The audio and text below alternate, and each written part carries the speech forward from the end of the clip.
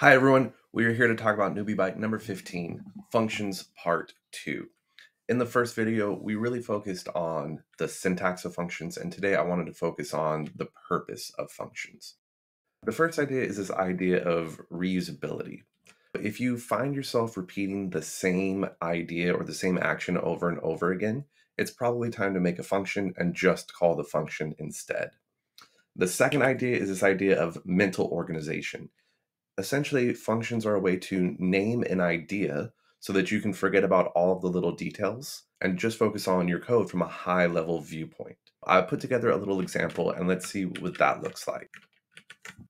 So if you've ever seen the movie Monty Python and the Holy Grail, this might seem a little familiar. There's a scene in the movie where a group of travelers comes across a troll at a bridge and the troll asks them 3 questions. Our program asks for their name, it asks for your favorite color, and it asks for your quest. So you'll notice that this program uses only the ideas that we've covered so far in the Newbie Bites. We're taking input from the user, we're printing things to the screen, and then we're using f-strings, and we're actually using a string method right here, just to capitalize the color in case the user didn't do it themselves.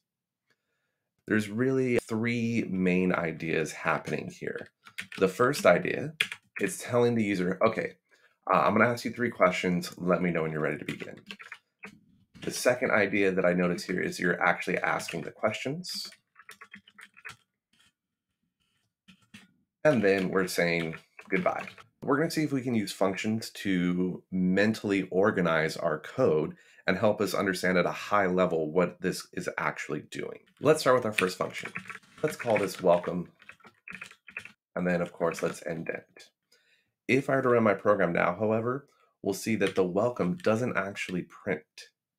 That's because we haven't called the function. We've only created the function. In order to get this to work, we actually need to call the function by writing the function name and following it with a set of parentheses. Let's work on the next one. And I can actually see here that we might need an additional function.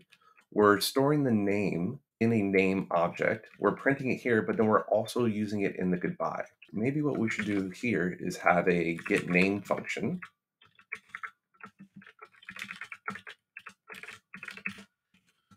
Which is just this part of it, and let's actually return the name. And then we have the remaining 2 questions.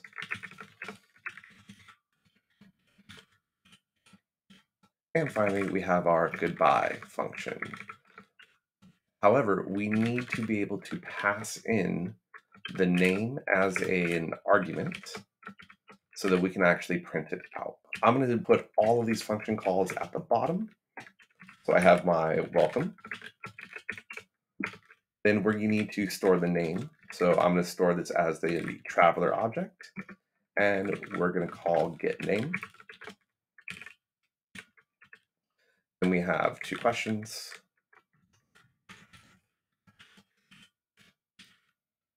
And finally, goodbye. We've created the welcome function, and then we called it here. We created the getName function, and we assigned it into the object traveler. Then we created the 2 questions function, which asked the remaining 2 questions, and we've called it. And then finally, we use the traveler's name that we stored here on line 26, passed it as a parameter for the goodbye function, and now our program should work as before.